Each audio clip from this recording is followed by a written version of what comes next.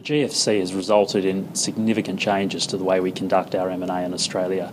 Some of the more significant changes we've seen are the emergence of loan-to-own acquisition strategies from very sophisticated offshore hedge funds. We've also seen the discussions between bidders and targets last longer and longer in terms of value issues. One development we've seen to help plug that problem or plug that gap is the emergence of contingent consideration being offered to target shareholders, and I expect that to continue. These are some of these things are what we talk about in our book, which we've just released, called Schemes, Takeovers and Himalayan Peaks. And Andrew, what are your predictions for the M&A market for 2013?